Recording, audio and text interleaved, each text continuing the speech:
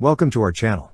Don't forget to subscribe and put likes, because your support is important for us. And here we go. In response to recent security breaches in its airspace, Poland's Ministry of National Defense, under the leadership of the Władysław Kosiniak-Kamysz, revealed plans to establish a permanent helicopter aviation base of the land forces in Swidnik, near Lublin.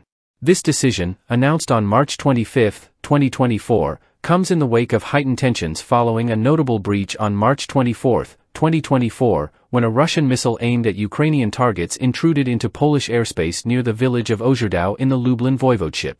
Reports from the operational command of the Polish armed forces indicated that the missile remained in Polish airspace for 39 seconds, triggering the activation of national airspace safeguarding protocols. In response, Poland announced its intention to summon the Russian ambassador to express dissatisfaction and demand explanations, underscoring the gravity of airspace violations, particularly given Poland's NATO membership and allied obligations. Deputy Foreign Minister Andrzej Sejna emphasized the unacceptability of such actions and hinted at diplomatic protests as a potential measure to address such breaches. Defense Minister Władysław Kosiniak-Kamysz assured that all air defense systems were activated to monitor potential threats from Ukrainian territory, highlighting close coordination with Ukrainian authorities.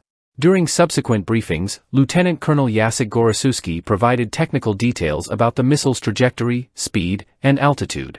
Despite breaching Polish airspace, the missile swiftly exited the country, prompting no further investigation. However, the incident prompted Poland to inform NATO allies about the breach, emphasizing the transnational implications of such provocations and seeking solidarity within the alliance to amplify diplomatic pressure on Russia and prevent future airspace violations. The March 24 incident is not an isolated occurrence, as evidenced by a similar breach on December 29, 2023, in the same region. These incidents underscore a pattern of provocative actions near Poland's borders, indicating the risks of the Ukrainian conflict spreading into neighboring territories.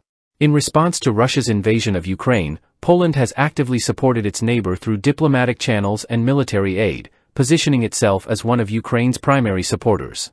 Poland has provided substantial military assistance, including tanks, ammunition, and armored vehicles, with a total aid package nearing $3 billion. Moreover, Poland has facilitated the transfer of equipment from other nations to Ukraine and initiated joint production of ammunition with Ukrainian entities. In light of historical experiences with Russian actions, Poland has prioritized reinforcing its military capabilities, with plans to increase defense spending to more than 3% of GDP, potentially rising to 5% in the next decade. Key investments include the acquisition of tanks, multiple launch rocket systems, MLRS, air defense systems, fighter jets, and self-propelled howitzers, alongside plans to expand its active armed forces and establish additional armored divisions, demonstrating Poland's commitment to bolstering its defense capabilities amidst evolving security challenges. That's all for now. See you later.